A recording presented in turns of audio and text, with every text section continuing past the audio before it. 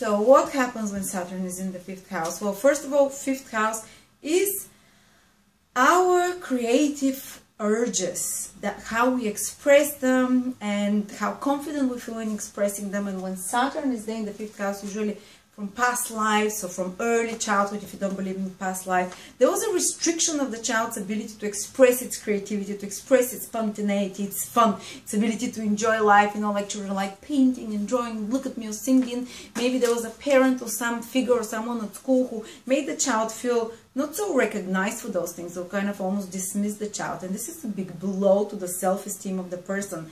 And usually this happens, it's a repetition of past life patterns, where the person's self-esteem was undermined a lot. So the person tends to have problems in this life with their ability to be truly themselves, to be very natural, to you know, like to be natural entertainers. You walk into a room, you shine, hello, everyone, popular, you know, cool. This is the 5th house, being the popular, the cool one, the smooth operator, the actor, the entertainer, naturally expressing yourself. If as a child you were supported in who you are, to expressing your individuality, you'd be such a person. But people with Saturn there, usually that was blocked for them somehow. Or even if the parents were not blocking it, the person somehow, because of past lives, they have trauma there and they have this blown their ego. And usually in the first 30 years of their life, there is a big blow on their ego. Something will happen to undermine them, maybe in their school, in their university, or their love life, because 5th house shows romance.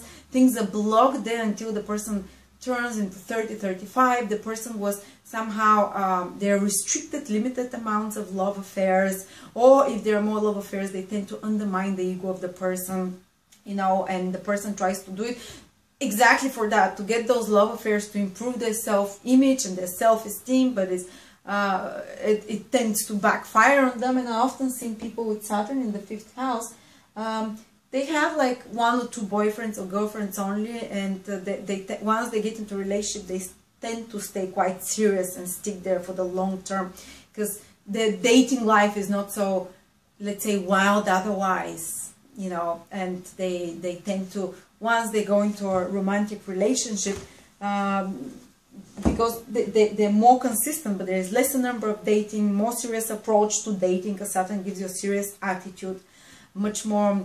It's not this easy, free-going influence that Jupiter can have there, because Jupiter, everything comes to you easy way. Jupiter is like Casanova, for instance, had Jupiter in the 5th house. So romance was like, you just need to wink or whistle and the ladies were falling. With Saturn, the person finds the romancing thing more hard work. They don't feel so confident when approaching women, even if they're amazingly beautiful, amazingly attractive person. There's kind of an awkwardness and lameness there for the flirtatious game, the game of entertaining and being, you know, center of attention. The person feels a bit awkward there, you know. As I said, there is a bit of delays there as well.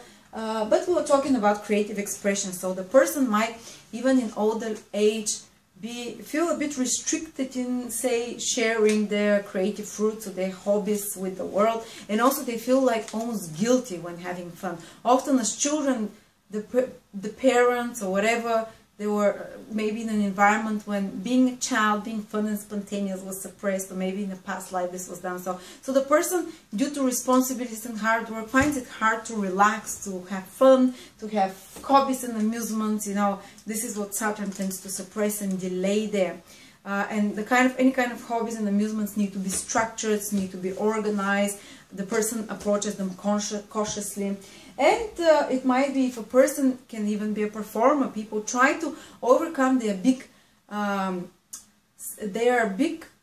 lacks, or their big gaps. Where Saturn is, you have a sense of lack, and people try to overcome it often by overcompensating and by going for such a profession, exactly for a profession that Saturn would block. You know, Saturn, whatever quality Saturn is delaying, a person would try to work out this difficult karma by going into such professions. So such people can become actors, performers in some way, public speakers, politicians.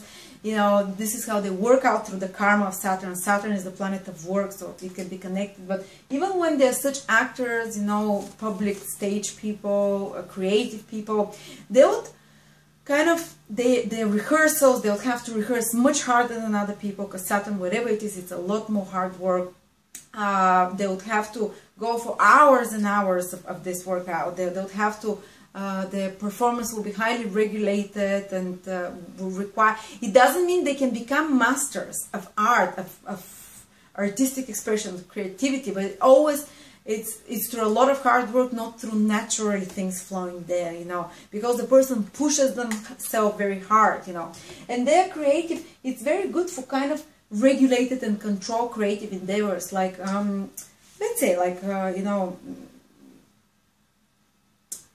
architects, for instance, programmers, something which is more structured, which is more, Saturn has more limiting influence, more structuring, more, not so much fun and joyful, but much more regulated. Or people with that can become like party planners or wedding planners, organize such things, structure, you know, they can be like the ones who tries to regulate entertainment industry, regulate image of other people, like PR, you know, because Saturn, as we said, is about structure, and these people are very detailed in their approach. They're or organizers of parties, political campaigns, organizers, fifth house rules, politicians, organizers of political campaigns, regulators and entertainment, creative projects and stuff like that. But usually it comes late, after 35, where Saturn can give its positive fruits. Before that, it's more those worries connected to the fifth house of self-expression, of entertainment, you know.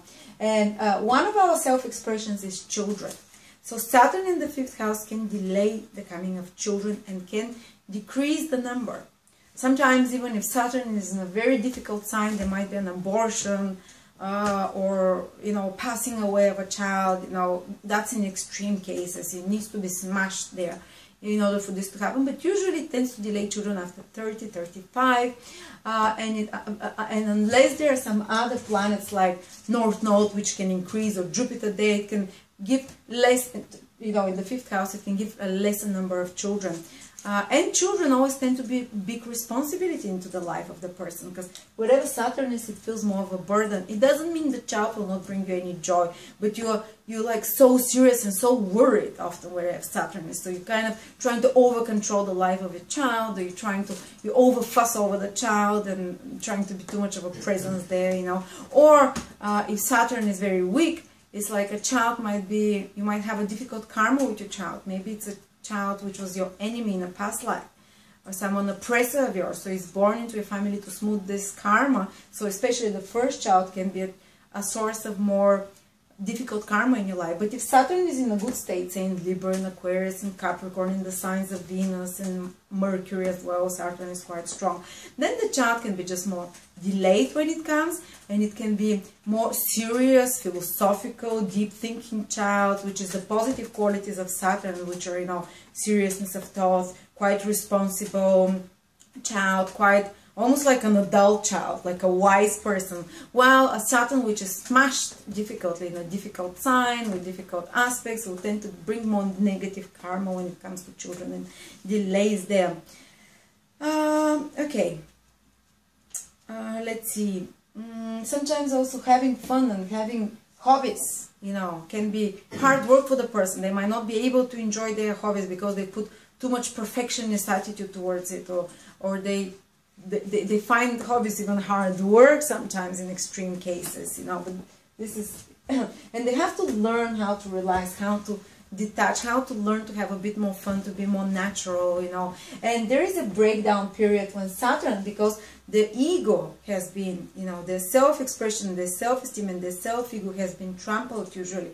It's kind of painful for this person, so they might overcompensate by being very arrogant. Usually such people tend to be humble, but sometimes even in very humble people's lives you can see them overreacting and being very arrogant and demanding like respect from others, which is not even deserved in any way, or just demanding full respect and full, you know, center attention from others. This is an overly compensative state, you know, when people try to do, but you can see it with people with this combination as well. And Also, as we said, it delays the children, but and the creative projects, the person might be quite fearful to enter into creative projects unless they have some regulatory, supervisory role in those creative projects. They're more structured plan for those creative projects. And also children, it's, you know, children are the biggest source of self-discipline into the life of such a person. If they don't have a lot of self-perseverance, a lot of self-discipline, when they have a child, this comes to them. Usually it's delayed till after they have a child, for them to become much more structured and organized person, and much more, you know, mature, so to speak. Children bring maturity to them because Saturn is the planet of maturity. Okay, so this is about Saturn being in the 5th house. The most painful thing is about the ego, learning to express themselves naturally, and sometimes might be delays or some difficulties with children, but it's only if Saturn is really badly in a difficult sign. In good signs, it just brings the delays and more hard work there.